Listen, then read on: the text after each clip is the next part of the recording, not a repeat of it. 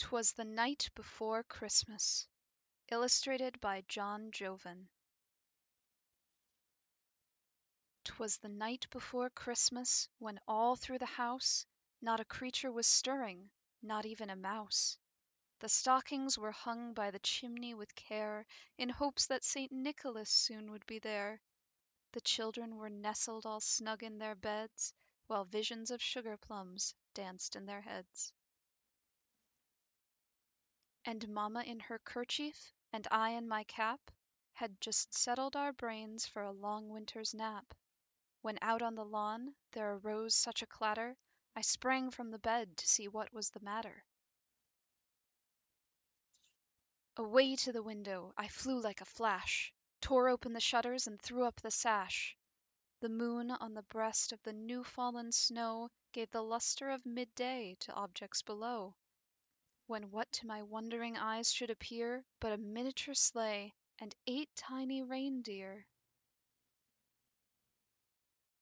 With a little old driver so lively and quick, I knew in a moment it must be St. Nick.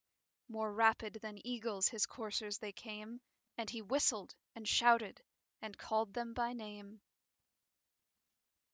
"Now, Dasher! Now, Dancer! Now, Prancer and Vixen! On Comet! On Cupid! On Donner and Blitzen! To the top of the porch! To the top of the wall! Now dash away! Dash away! Dash away all!" As dry leaves that before the wild hurricane fly, when they meet with an obstacle, mount to the sky, so up to the housetop the coursers they flew, with the sleigh full of toys, and St. Nicholas too. And then in a twinkling I heard on the roof the prancing and pawing of each little hoof.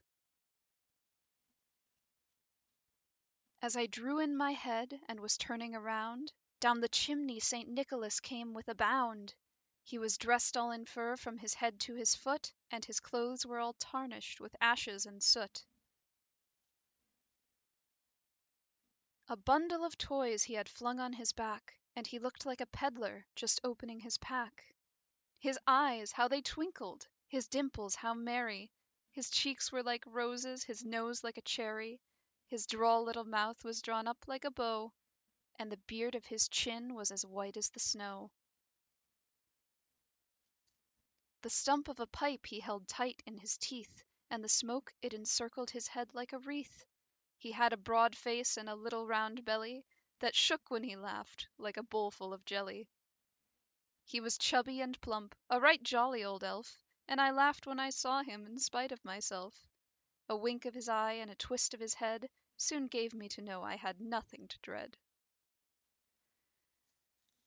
He spoke not a word, but went straight to his work, and filled all the stockings, then turned with a jerk, and laying his finger aside of his nose, and giving a nod, up the chimney he rose. He sprang to his sleigh, to his team gave a whistle, and away they all flew like the down of a thistle. But I heard him exclaim, ere he drove out of sight, "Happy Christmas to all, and to all a good night." About the poem.